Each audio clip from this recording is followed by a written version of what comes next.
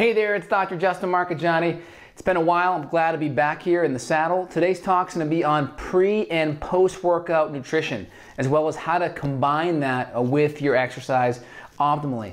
And again, this is a little abbreviation from a podcast I did recently with Dr. Tom Balella. So feel free and head over to Beyond Wellness Radio and make sure you check out our podcast coming up, especially our podcast by Dr. Tom. Again, I'm going to give you some highlights of what the most optimal pre and post-workout nutrition, some of the things that I do currently in my health routine. All right, so let's dig in. So off the bat, we have our pre-workout. Pre-workout, this is the half-hour window before the workout where you're getting your nutrition dialed in. Now, there's a couple different scenarios. There are people who are overweight and they're trying to optimize fat burning. And there are people that maybe are already at a really good weight and they're trying to optimize muscle mass and hypertrophy. So a couple different scenarios. Off the bat, about 10 to 20 grams of protein is okay pre-workout. Again, regarding carbohydrate, up to about 20 grams or so pre-workout can be beneficial. If you're going for performance, CrossFit, definitely some more heavy intense Olympic lifts or more compounded movements like squats and lunges and deadlifts, maybe a little bit of carbohydrate, up to 20 grams before. You can go between 10 and 20 grams of protein before workout. Generation UCAN, it's actually UCAN, Generation UCAN, it's a very slow burning carbohydrate that won't have any insulin spikes. So if you have insulin resistant issues, this is a great slow burning carbohydrate. Again, 4 to 6 grams of branched chain aminos can be used during.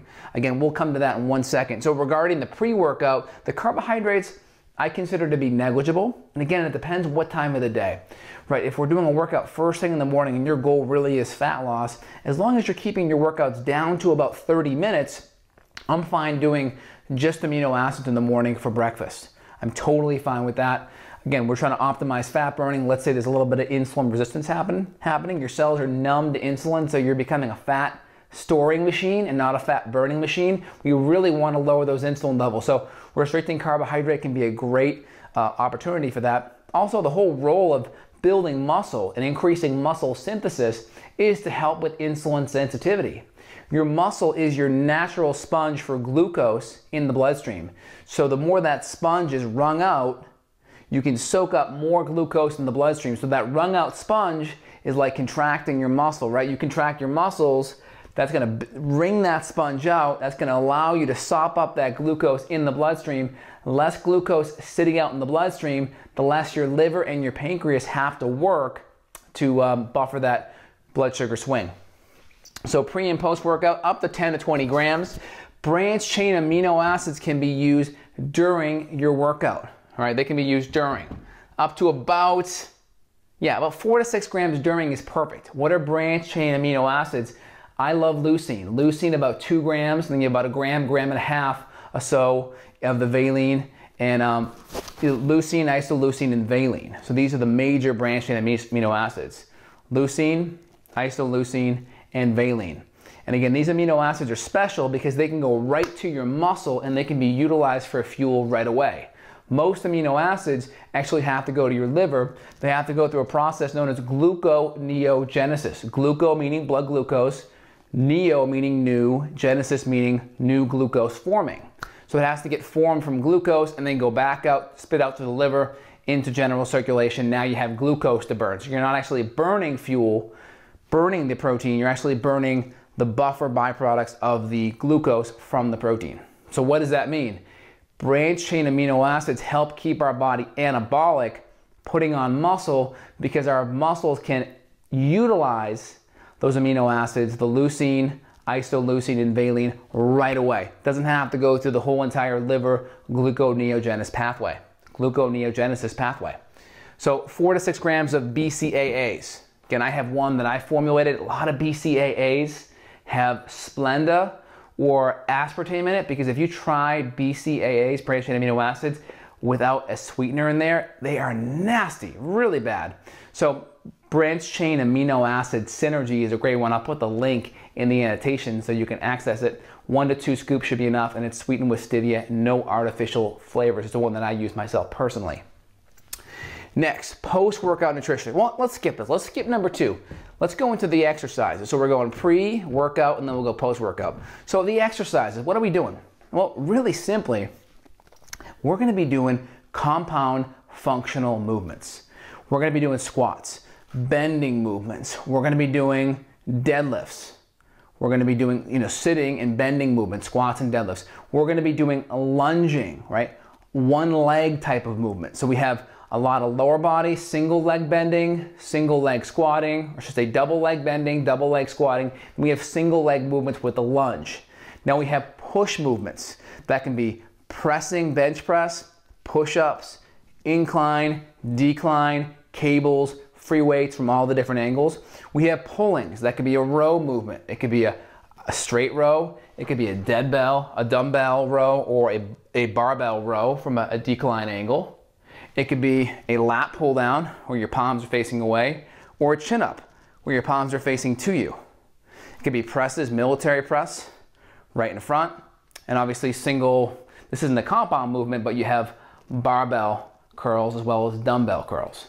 So you have pulling in this plane, pushing in this plane, and all of the individual angles.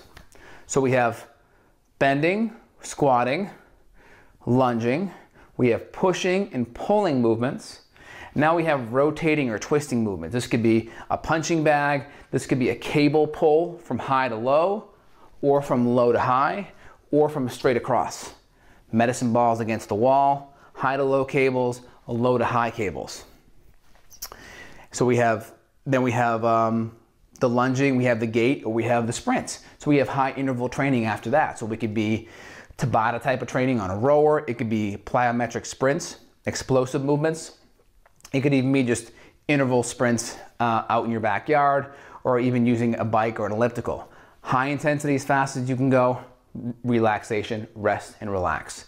So again, those are your kind of 7 to 8 primal movements: squatting, bending, lunging, pushing, pulling, twisting, and then sprinting, gait, interval, or walking. So that kind of gives you, that's an a la Palchik primal movement pattern type of exercise that you can incorporate to your program. Now, post-workout, what do we do? Typically about 2 to 1 carbohydrate. And again, that depends, right? Like myself, I keep it closer 1 to 1. So I may throw a little bit of fruit in a shake, and I may do a really good shake with 30 grams of protein, 30 grams of carbs. If you're leaner and you're doing a lot of intense workout, you may want to throw up your carbs a little higher and go to that 2 to 1 ratio. If you're more like doing a lot of biking and such, and a lot more aerobic type of movement, maybe up to 4 to 1. But I typically oscillate between 2 to 1 to 1 to 1. Ideally 1 to 1, because I'm more on the side of being insulin resistant. But carbs are super helpful because carbohydrates post-workout increase insulin, which is good because if our stress hormones are high like cortisol, insulin can actually help buffer that high levels of cortisol, and it can also help improve growth hormone levels post-workout because insulin and growth hormone work together, right? Growth hormone and insulin, like growth factor, kind of potentiate each other. So growth hormone kind of goes to the liver and gets activated via IGF-1, and that has a lot of effects on building muscle.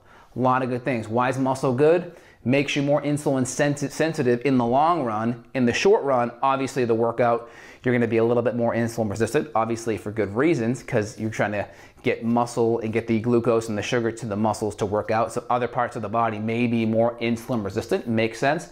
But overall, we're trying to make your body more insulin sensitive globally. The better you burn sugar for fuel, the more you're gonna burn fat throughout the day steadily as your primary fuel source. So outside of that, we went over all the exercise. Again, what are things you can do on top of that? Electrolytes and glucose during the workout can be super helpful.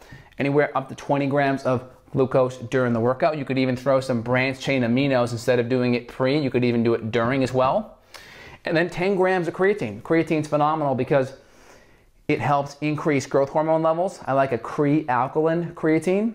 Creatine also helps drive in muscle, or drive in fluid and hydration into the muscle. So muscles start to swell, become a little bigger, and that hydration helps blunt a catabolic physiology. It helps blunt your muscle being broken down faster. So it helps put on more muscle, and that first 6 seconds of an exercise movement is primarily going to be the phosphocreatine pathways.